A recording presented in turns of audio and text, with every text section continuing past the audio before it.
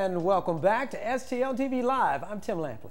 Joining me now in the studio is Ron Gregory, president of the new Millennium Group and also brother of comedian and activist Dick Gregory.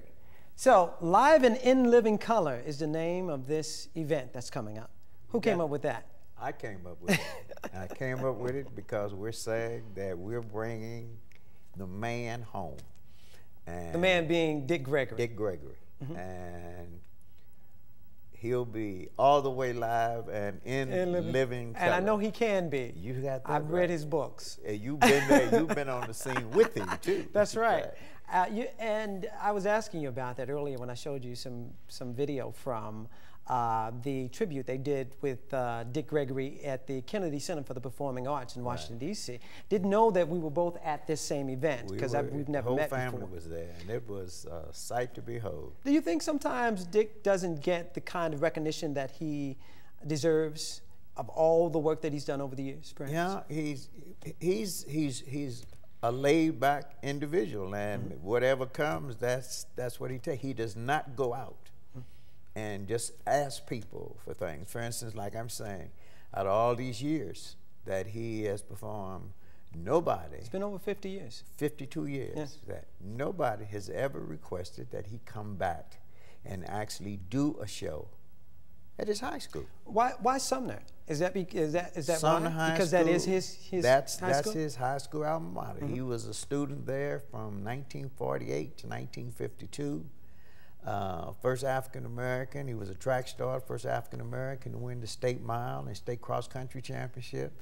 He was elected in 1951 the outstanding citizen of the school, and in his senior year, class of 52, he was elected class president.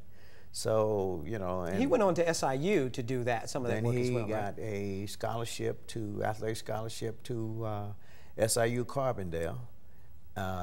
And he was there for a star athlete there for 2.5 to 3 years before he got drafted in the military. Now, how many were there of the Gregory kids? 6 of us, 4 boys and 2 girls. And Dick is actually the second runner in the family. We had an older brother who died about 5 years ago, who's a year older than Dick Press Gregory.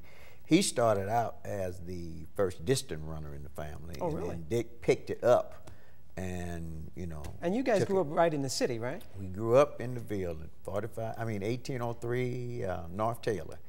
And we lived there, you know, basically all our life. My family, my mom, and my sister Dolores and Pauline, and my other brothers, Garland.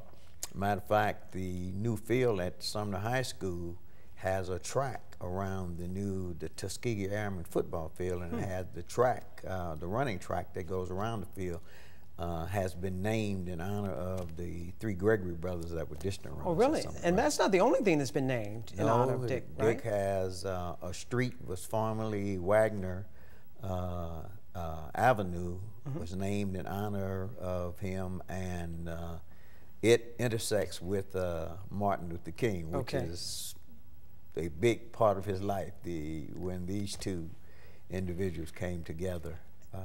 And so how did this whole culmination of events come together to have Dick actually come back to his high school, as you said, after so many years of never being asked to actually perform there? Most people know that there's been some problems with keeping Sumner High School open. And I think it's my understanding this year, it's a possibility it will be a charter school. But funds are needed for teacher training, and funds are needed to help the students get scholarships. So I leaned on Dick and said, hey, you know, why don't you come home and do a homecoming? And he said, what do you mean? I've been home. You know, I've talked at Harstow, talked to St. Louis University. I said, that's not home. Home is Sumner High School, where you went to school. So we arranged for it, and then found out that his 60th class reunion was coming up, and it's August the 10th and 11th, and I told him, okay, then let's do the show at Sumner High School in the auditorium Sunday. So you'll stay over an extra day, and he agreed to it, but the agreement was only if some of the proceeds would benefit the Alumni and Scholarship Fund. And we agreed that 20% of the gross sale of tickets would go to benefit the scholarship fund. They're telling me to wrap for this break, so when we come back, we're going to talk more about that particular event and how people can get in contact with you about it. Beautiful. Just stay right there. All right. We'll be right back with more with Ron Gregory, and in the meantime, remember to keep up with STL TV and all the great events going on around St. Louis. You can friend us on Facebook, you can follow us on Twitter, and subscribe to our YouTube channel. You can also watch us streaming live on stltv.net. We'll be right back with more with Ron Gregory. Stay tuned.